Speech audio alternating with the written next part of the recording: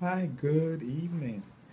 This is Thornholder from Dream Development and Design, and I'm coming to you today with a very interesting uh, piece of inspiration that I just had.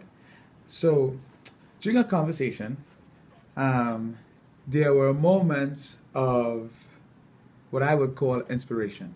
Okay, I think I was writing one of them down. Yes. So, oh yeah, the whole. Oh yeah. So the moment of inspiration occurred when uh, I was I was I was describing the effect of having an enjoyable conversation um, with real, pure, good feelings with another person. You know.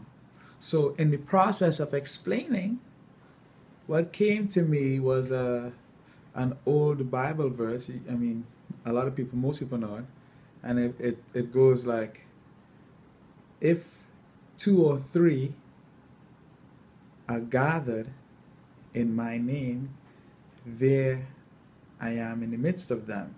So I looked at it and I was saying to this is this is exactly what's happening here. And in the process, the question came up: what is my name? What is my name? And when the question came up, the answer came up immediately. Name is your nature. That's your nature. Okay? So if two or three are gathered and they are in their most relaxed, comfortable, form a resonance with another person, when you get into real rapport with a person, genuine, and you start expressing real feelings, and then you start discovering things. In that moment, he said, there I am in the midst of them. So, and scientists and other philosophers and other people that have spoken about, um, you know, coming to understand oneself, spiritual journeys, and these sort of things.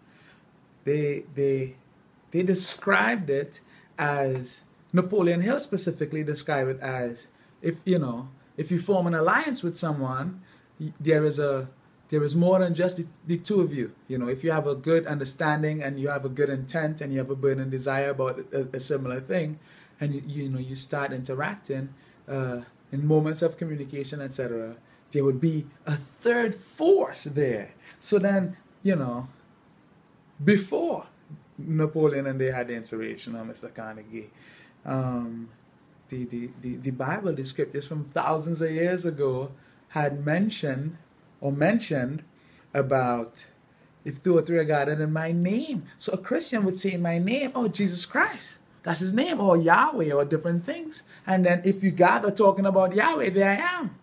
And I can no judge on interpretation.